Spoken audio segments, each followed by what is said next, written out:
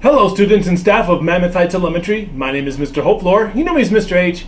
Today is Thursday, August 22nd, 2019, and this is Good Morning Mammoth Heights. Alright, let's begin our morning with the Pledge of Allegiance. Please rise and recite the pledge with me.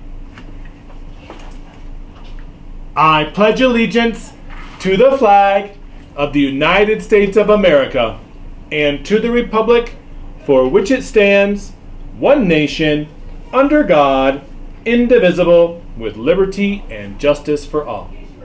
You may be seated. Well, let's look at what we have on our lunch menu for today. Today you get to choose between the grilled chicken teriyaki noodle bowl and the toasted ravioli and marinara sauce. Your lunch choices for tomorrow will be the beef burrito bowl, hot dog and fries, and the bistro box, which has the sunflower seeds, string cheese, and lemon bread. As we move on to our tools for citizenship and life, today we're going to look at this word. It is the word initiative. Initiative.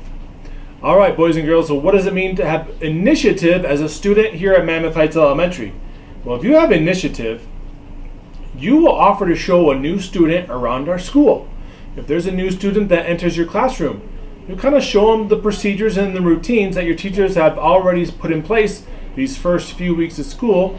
And if they know the routines and procedures, it's going to help them feel welcome. So I hope you practice your initiative today, throughout the school year, and of course throughout the rest of your life. And don't forget our energy bus principle number 1, and that is you're the driver. When you're the driver of your bus, you take 100% responsibility for your own actions. All right, for our birthday announcements today. Happy birthday today to Josiah Vigil, Etta Earthman, and our very own bass director, Mrs. Coquet.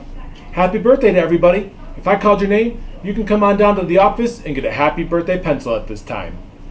For our announcements today, I know boys and girls these past few days have been somewhat uncomfortable as our air conditioning unit has kind of been on the fritz lately, and that's why we brought in those air conditioning units that are going to each individual classroom. Well, if the information I have is correct, our air conditioning should be working today, and it might start off slow, but I'm keeping my fingers crossed that we can get rid of those units later on today and have a more comfortable learning environment here at Mammoth Heights, as the weather is still pretty warm outside.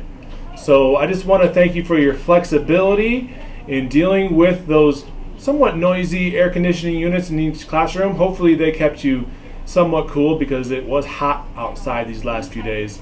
So once again, thank you for your flexibility and your perseverance through it all.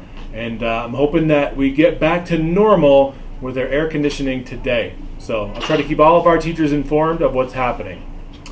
All right.